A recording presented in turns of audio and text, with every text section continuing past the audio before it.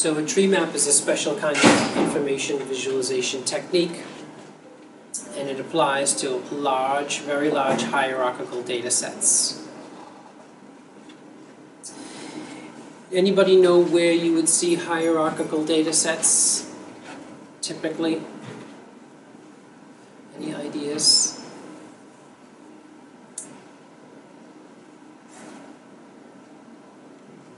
Hierarchical data, does that mean anything to anybody? Where there are correlations between data sets but don't necessarily apply to all of them. I've seen something called Treemaps for probabilities, where it's tracking events, probability of combined events. Okay. Well, one example you can think of, can you think of any examples of hierarchies just in general? Like, not necessarily hierarchical data sets, but just hierarchies. Organizational structures. Organizational structures, exactly, like management hierarchies, for example. A very common hierarchical data set is one on your phone or on your laptop or on your desktop PC. All of your files are organized into a hierarchy. You have My Computer at the top of the hierarchy, and then there you have different folders, and inside each folder is a set of folders and files. That's a hierarchical data set, right? Very common that you interact with every day. Any data set, any normal data set can be decomposed into a hierarchy. So for example, surveys, you would break those surveys up into different hierarchical categories. One example could be you would break them up by gender. So you start with everybody, then you subdivide into gender, then you might subdivide again into undergraduate versus postgraduate. You might subdivide into first year, second year, third year undergraduate, first year, second year, third year postgraduates. So you'd form a hierarchical structure of your survey data depending on who took it, for example. There are many different ways you could formulate that hierarchy. That you could take any data set, put it into different groups and formulate a hierarchy out of it. And tree maps are a way to visualize very large hierarchical data sets. And here's the idea. It starts with the root of the hierarchy. This is a traditional tree data structure or data set, right? This is hierarchical data, and this is what we're used to looking at. Has everybody seen a tree kind of structure before? So we have the root node of the tree, and then we have that root node of the tree in the tree map. This is the tree map equivalent of this tree, this traditional tree structure. So the root node gets mapped to the large rectangle. And that root node is subdivided into 1, 2, 3, 4 different rectangles on the tree map. This is a leaf node. So these are leaf nodes, meaning they have no children. And these are internal nodes, meaning they have children. So this leaf node, which is a 12, will get mapped to this rectangle in the tree map. Does everybody see that? And this leaf node gets mapped to this rectangle in the tree map view. This internal node gets mapped to this rectangle in the tree map view. And the internal node gets subdivided into 1, 2, 3, 4, 5 leaf nodes. Here they are, 1, 2, 3, 4, 5 leaf nodes in the tree map view. Here we have another internal node, it is mapped to this rectangle here. And it is subdivided. It's subdivided into another rectangle, which is here. So they're really nested rectangles. Does everybody see that? They're nested rectangles. That rectangle is subdivided into 3 leaf nodes, 6, 8, and 11, 6, 8, and 11. Here's a leaf node that's mapped to this rectangle of 5, and then the last one, which is mapped to a rectangle of size 40. So the traditional tree structure is mapped to a set of nested rectangles in the tree map. It adds up to 100.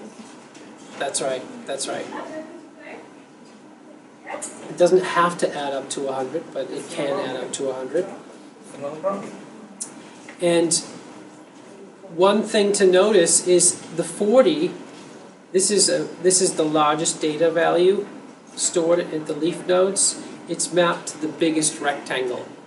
So the size of the rectangles represents the amount of data, or the data value that they are mapped to.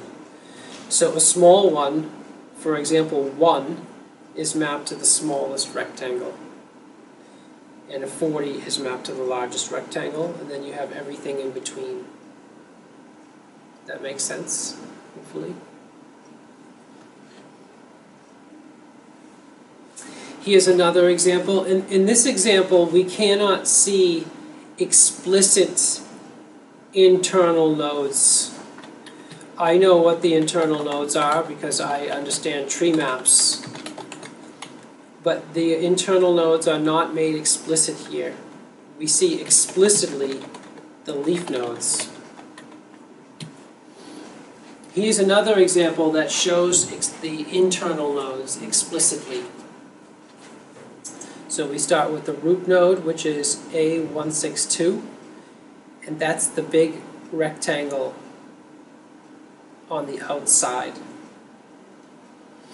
Now A162 is subdivided into three more rectangles. B10, which is a leaf node, that's here. C30 is also a leaf node, and that's here.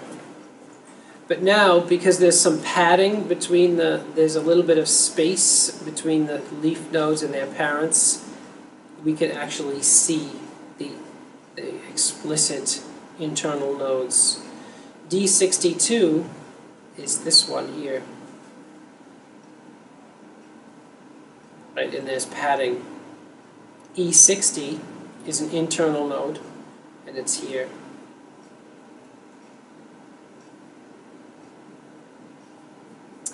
D62 is subdivided into 4 children.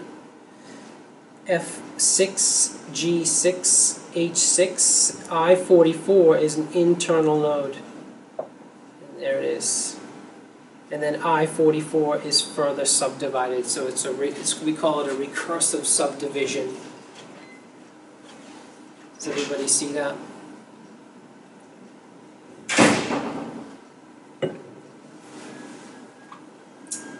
Here's another example. This is, anybody want to guess what that is? Motherboard. A motherboard is, it does look like a motherboard actually. That's like a computer usage map. It is a map of your file system, of all of your files. So every single file on the disk is mapped to a rectangle. And they're nested, so you can actually see folders in here. For example, here is a folder, and it contains all the files that are inside the folder. Here's another folder. The folders are indicated by the shading. Here's another folder full of files. This is, has anybody ever had the problem that they run out of disk space? You want to free up disk space? Well, here you can get an overview of the files and their sizes in just 1 second. So if I said, where's your biggest file? and you want to delete that to start with, you could find your biggest file in a fraction of a second on this by using this visualization. Remember, we said it's usually a search. We're usually searching for something, and DataViz is good at accelerating the search. Well, here we can find the biggest files in fractions of a second. Whereas otherwise, how would you do it otherwise?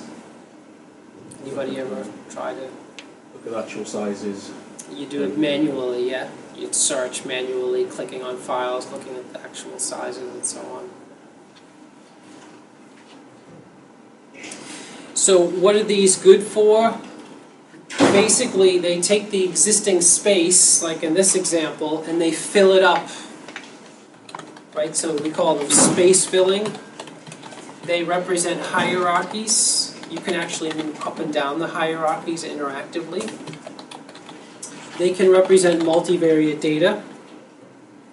In this case, the color represents different kinds of files, like user-generated files, program-generated files, operating system-generated files, music files, those sorts of things.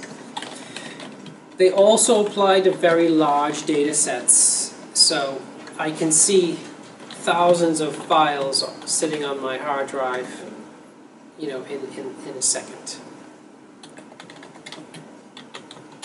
They don't encode any geospatial information, and they don't preserve neighborhoods. That's not very important.